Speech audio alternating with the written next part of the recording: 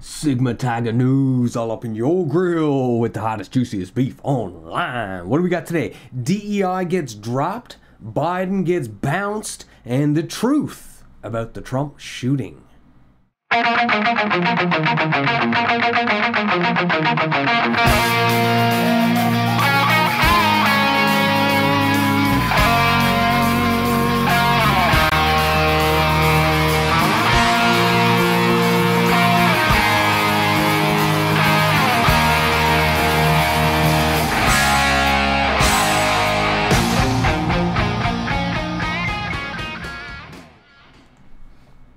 Boom! So what the heck's going on? We missed Wednesday because it was the big Sig Tig's birthday. So anyone wants to drop a birthday message down in the comments, much appreciated.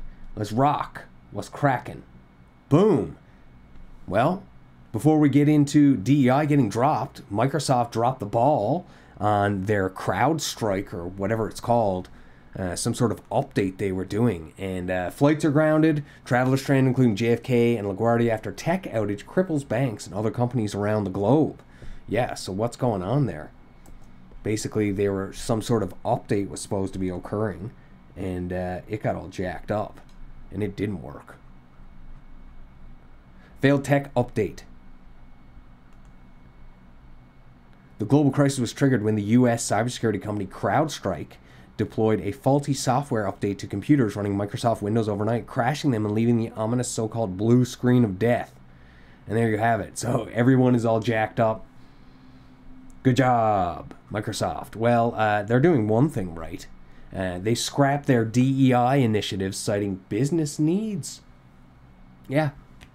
People aren't buying your product, and they're protesting because of all the garbage you're spewing out there and the poor hires. Like DEI didn't earn it is the nickname on it, but what it originally was diversity, equity, and inclusion. So a diverse workforce that is all equal and includes every possible facet of human nature will be the best. No questions asked. Just stick with it. That's the deal. All right. Well, turns out it's not true, and many of these companies that have gone woke have, gone broke. So they eliminate the DEI team due to changing business needs. The email announcement, team leaders' email highlighted DEI programs are no longer seen as business critical. But they were totally critical before, but not anymore. There you go. And John Deere gets the memo as well. They release a statement rejecting DEI policies committed to our customers. Excellent. There is some stuff floating around there about how they celebrated their Pride Month. And they literally, I don't know, you should see the flag. Just type in John Deere Pride Month flag. And it's like, I don't even know if it's real. They might have made it up. So moving right along, what do we have here? What started as the Romanian revolt in Leeds let masked people from Bucharest come because we will tear them down too. Yeah, okay, so I don't know if you guys are on Twitter or not, but there was a bunch of stuff going on in Leeds. Police cars on fire, buses on fire, everyone's freaking out. Well, social services took 5 children from their parents after a 7th-month baby was taken to hospital with a head injury. They attacked the police and set fire to things. There you go. So the Romani people all got together, banded together, got on like whatever app they have, message and said, let's go, let's take them out. They took our kids. And everyone was like, nah, we don't play. So yeah, they're going to go ahead and revolt that. Will they get arrested? We'll see. They chased all of the police out. What else? You eliminate him and look at the violent rhetoric against Donald Trump. So what led potentially to the assassination attempt on Donald Trump? Off with his head. Hollywood celebrities reacted to outraged Trump's shock defeat of Hillary Clinton in 2016. Take him out. Trump needs to be eliminated. Congressman Dan Goldman. A threat to democracy. That's something we hear being played over and over. Stripped of protection. Benny Thompson got his way. Trump would have no Secret Service protection. Yeah, they tried to do that. Yeah, so that's just a little bit of the stuff. The Trump rally upends the Democrats' Biden crisis. Yeah. If you don't know what's going on, they were trying to get Biden to drop out of the race. They're like, oh no, he's probably not going to win. That debate was really bad. Everyone's realizing that he's not there. We can't hide it anymore. What do we do? And they're like, let's get him out of here. Well, the Trump shooting happened, and then everyone was like, Well, what do we do now? Well, guess what? It's rearing its ugly head. Scoop comes in. Biden rebellion resurfaces on Capitol Hill. Schumer is behind the scenes. Pelosi, even Barack Obama is behind the scenes saying, we got to get this guy out of here. He's totally making us look like fools. How can we do it?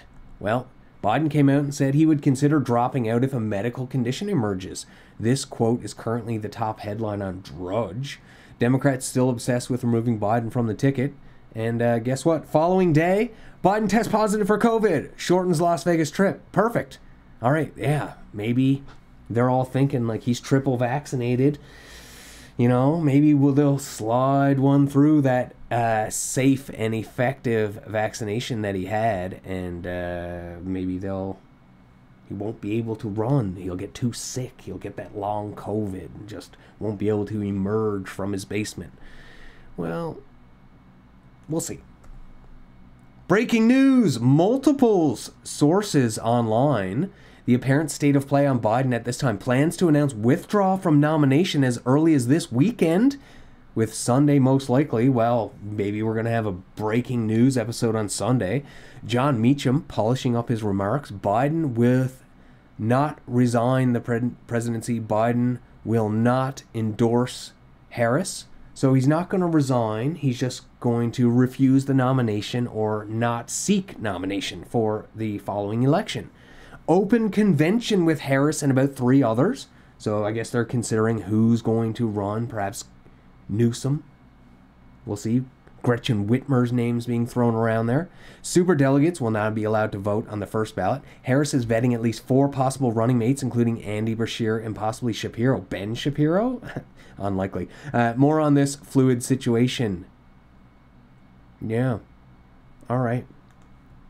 Very interesting. Thomas Matthew Crooks was spotted en route by law enforcement nearly 30 minutes before the attempted Trump assassination. This is a report.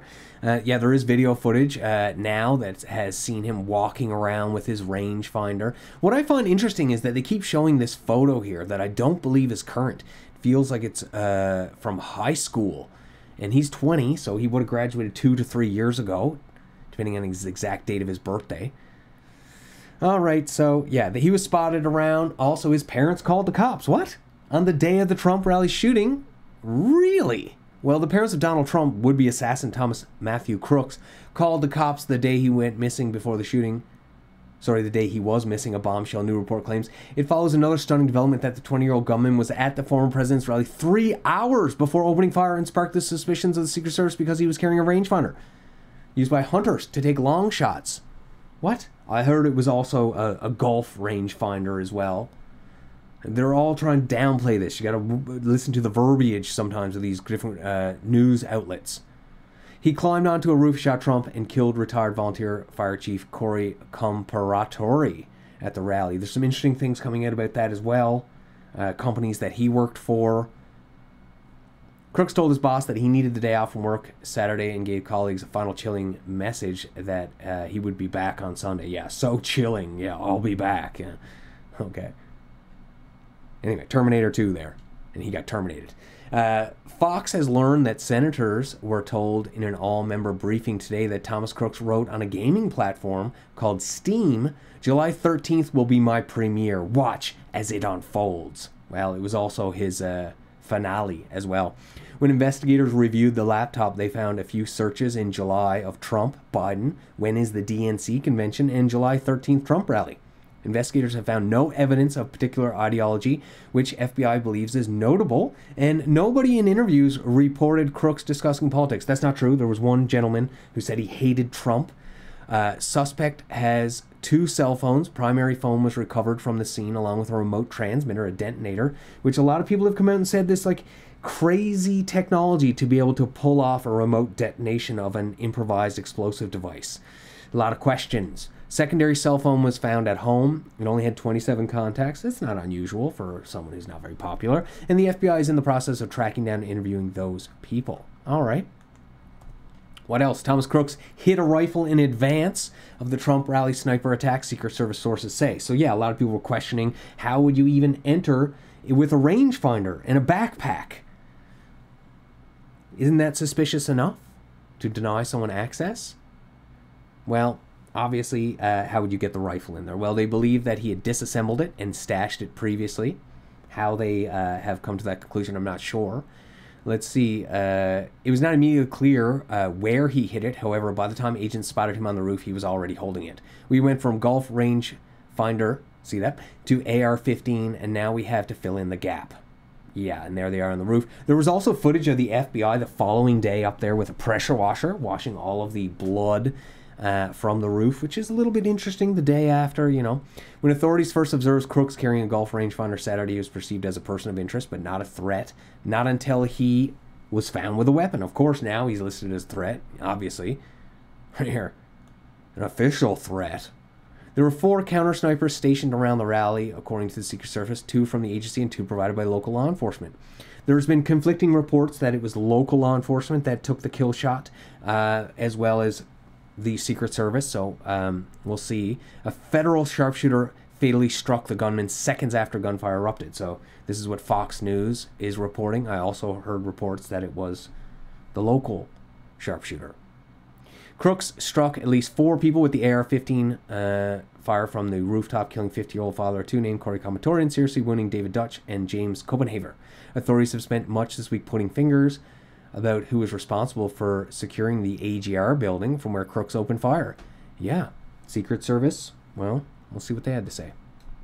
Congressman Mike Waltz said, according to the FBI briefing, the Trump shooter had 3 encrypted accounts overseas. What? At the same time, we're hearing the Iranians are plotting against Trump. So that's another thing that came out. The Secret Service said, well, listen, we heard that there was an Iranian plot against Trump, so we beefed up security. But you ultimately failed, clearly. So what else is going on? Secret Service boss blames sloped roof for not putting sniper team on building used by would-be Trump assassin. Which is insane, because if you look at the roof and the slope that the others were on, it was way more sloped. There, I don't have a picture, unfortunately, but you can't get on the roof, but you identify the building as a threat. So what's the excuse for not securing the perimeter and all access points of the building roof? Well, they said it was too dangerous. Too much of a slope at its highest peak, which is absolutely ridiculous from Cheadle's Angels.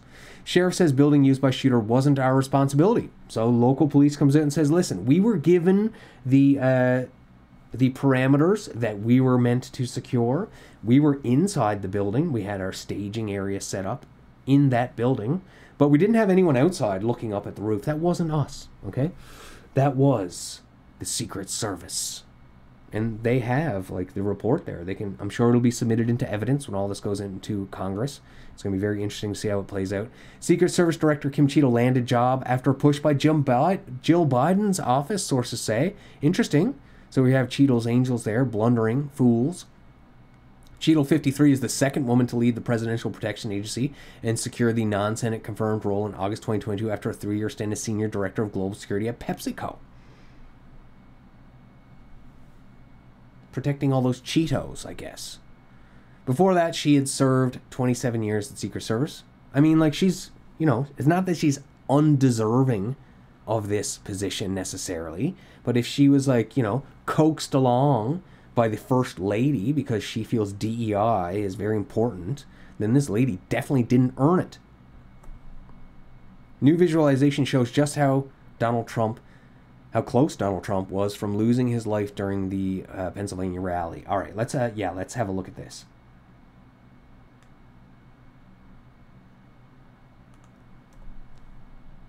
All right, Trump says he turned his head at the last moment to look at the illegal immigration statistics that were on the big screen. The chart that I was going over saved my life, Trump reportedly said to former White House Dr. Ronnie Jackson. The Border Patrol saved my life. Hilarious, isn't that funny? Thank you, Mayorkas. If I hadn't pointed at that chart and turned my head to look at it, that bullet would have hit me right in the head. And here's a graphic that was designed showing the trajectory of the bullet and also the Trump. Just have a look. Take a look what happened.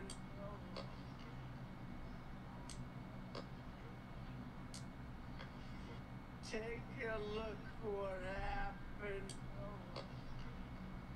Now the trajectory of the other 2 bullets or 3 bullets, whatever it was, likely weren't that same. So it just gives you an idea of how close it was. Here's another view, okay? Yeah, okay. This here was also lined up. Check it out. The assassin's bullet was perfectly centered until President Trump tilts his head and leans into the microphone at the last second. Have a look at this. Boom. Unbelievable. So, I mean, whether it's completely accurate or not, it just gives you a visual of exactly what was happening there and what to look at. A lot of people said God intervened. God was with them. Like, for all of the mistakes that were going on around, all the blunders, whether intentional or not, the fact that it literally just didn't work out is crazy. All right, from the rooftop of this building, he likely had a clear view. All right, let's go. Let's just zoom in here. Someone created this graphic here. Who was it? The bird's eye view of the scene. This could be the New York Post, potentially? Or no, news, whatever. 3D model offers clues. All right, let's check this out. Zooming in, this is a bird's eye view of the scene. Okay, so here's where Donald Trump would have been standing. Okay, this is the roof where the individual was. There's also a water tower over here somewhere people are talking about. Let's just zoom in. We recreated the podium where Trump delivered. Zooming in. Look at this. Beautiful. All right, so here is Trump right here. Okay, you'd see the podium. This orange bubble, that is the location of crooks. Then we have these two locations of the counter snipers. Secret Service closest, okay? And the local PD farther away. We don't know the exact views they have. You can see there could be a tree here that may have obstructed the view of the Secret Service. Okay, just zooming around to the other side here. This is the view that Thomas would have had. You can see the line of sight towards Trump's podium, the line of sight of the Secret Service and the local sniper unit. See the clear view of Trump and in some cover from the pitch. The pitch that was way too dangerous for any Secret Service agent to be on. And there is the next President of the United States. All right. So what else is going on here? There's video of him you can see when he was on the pitch. All right. Moving right along. Boom. Here is a view. Check this out. Of the shooter 450 feet away from Trump. And then you have the two counter sniper teams there on this visual. Okay? Keep it on. Just remember this visual. Okay, I'll come back to that, actually. Sniper spotted Trump gunman 1 hour before shooting and captured bombshell photo. Secret Service officials had would-be assassin Thomas Matthew Crooks under surveillance for over 40 minutes before he shot at Donald Trump. A newly released image reveals the photograph taken during Butler, Pennsylvania rally on July 14th shows the 20-year-old gunman crawling on the ground while scanning the area. The suspicious activity was reported to law enforcement at 5:30 p.m. At around 6:11, Crooks positioned himself on a slanted warehouse roof and fired at Trump from a distance of approximately 165 yards, wounding him in the ear and killing retired Fire Chief Corey Commentori. So here you can see again the image. Check it out, right? Direct line of sight towards Trump. Corey Commentori was in that line of fire. So apparently a bullet went into Commentori. Maybe the first bullet, the second bullet would have hit Trump. Again, who was the woman behind Trump here? A lot of people are stating that this is an FBI agent. I can't remember what her name was. But yeah, okay, let's just have a look here. Check this out. So here's a line of sight. They're showing a bullet entering this person. And also, it bounces off the railing here on the far right side of the screen. Okay? So this is suggesting the potential of a second shooter on the water tower. Okay?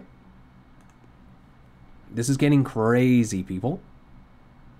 People here, all these people mentioned seeing someone on the water tower, literally stating they saw somebody up there.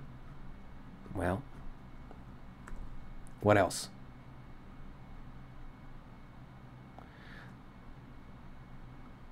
All right. Was there something else here in this part to mention? All right, let's read it. I just talked to a well-positioned source in the Secret Service community who confirmed reports of agency intelligence gathering that supports a theory that rally shooter Thomas Crooks was likely planning to take out people in the crowd in a mass Vegas-style shooting and wasn't initially planning to attempt to assassinate Trump. So they're saying he was just going there to shoot some people up. And he wasn't planning on killing Trump. He changed his mind after he was scrambling to escape police and climbed onto the roof. Oh yeah, so they somehow they extracted this information from the corpse of Crooks, and clearly an attempt to save themselves. When he saw that nobody was on the roof and he had a clean shot at Trump, he went for it. No one can completely get inside the shooter's head because he's dead, but high-level sources within the Secret Service are convinced that he was planning to shoot at the crowd because he used his rangefinder on the ground first, and he was trying to escape police when he scrambled onto the roof. I'm also hearing there was no ladder and that he assembled the gun from parts in his backpack on the roof. Maybe. All right, here we have the Hulkster. What did he have to say? What you gonna do when Donald Trump and all the Trumpomaniacs run wild on you, brother? And that is the ultimate question. All right, so let's go back. This is something else very interesting, so forget that. Boom, get rid of that. All right, so this is something interesting. This is the financial side of things, okay?